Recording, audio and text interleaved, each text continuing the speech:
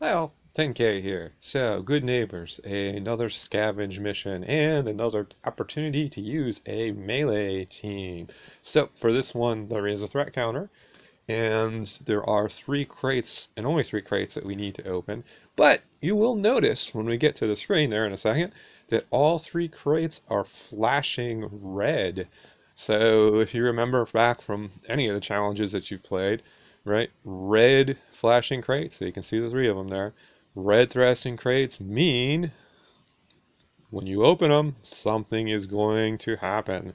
So each one of these crates, when you open it, you will have a spawn of some walker. Some of these walkers will be armored and some of them will be normal. So when you open this far one, you get a armored walker. He either starts over here next to the van or over at this end by the house, and I'd see no rhyme or reason of where that one starts. So open crate 2. When we open crate 2, we are going to get 2 normal walkers spawn, and they're going to spawn right there. You can see where they spawned. So we'll take them out. And now we have the last crate. So when crate number 3 opens up, you have a normal walker, and you have, you'll notice, a armored walker.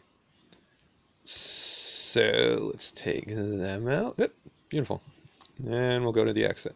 Alright, so threat counter went to 1. Notice we spawned over here by Jesus, and we can run to the exit. So there you go. That is the mission. There's 6 stars, and melee team's the way I like to do it. Thanks for watching. Press that like button and subscribe to get my other Walking Dead videos.